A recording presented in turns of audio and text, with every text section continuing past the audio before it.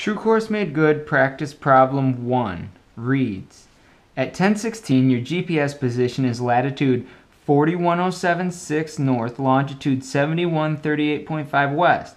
At 1116 your position is latitude 4101.4 north, longitude 7129.4 west. What is the true course made good between these two positions? First thing we do is we'll find our starting position. I like to estimate it right off the bat, which is 41, 7.6. So here's 10, 9, 8, 7.5.6. So we're right here. And then longitude 38.5.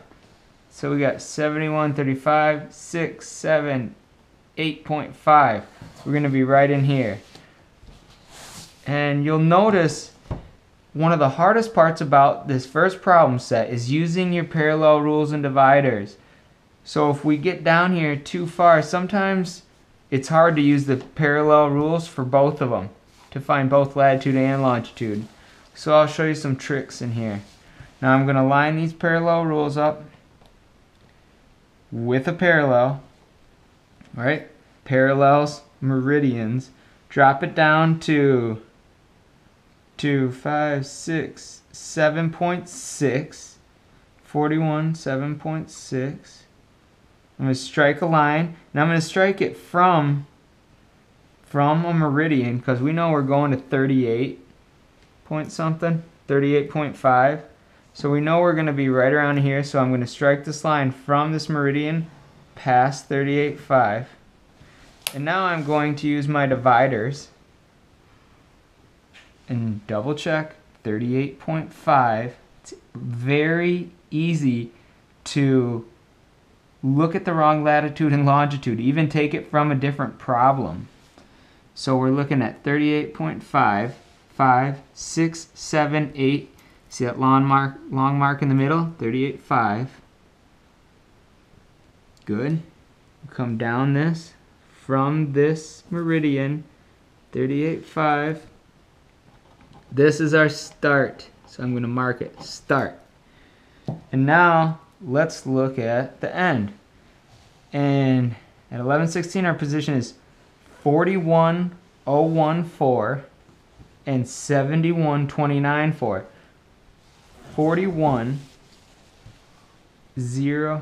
41 degrees 1.4. So here we go, lining it up. 41.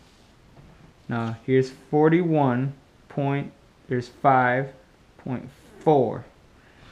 And our second is 29.4. So here's 29.4. It's way up here. So this is a better example.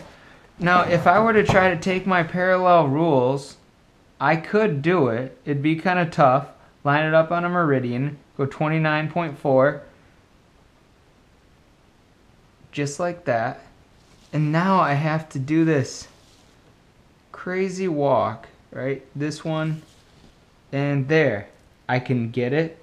But an easier way, take your dividers, go 20, see this 71.30, this is 35, so going this way is into the 20s, 71.29.4. Now instead of walking my parallel rules down here, I'm just going to take this and make a mark.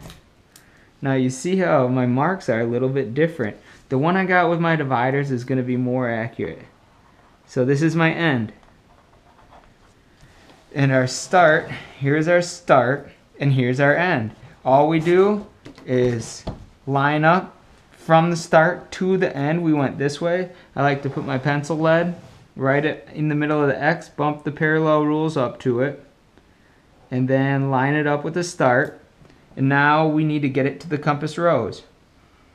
So again, here now we need to work these parallel rules. How do we get to the center of that rose? It's right here. I'm going to take a step this way and then hold it with my two fingers spread apart is key. If you hold it by here, you kind of make a pivot point and it likes to jump around. Spread your fingers out push it down, and then move the other one. So now you can see we're right over the center of the X. If I take my pencil lead, I go right over it. And I went from start to the finish.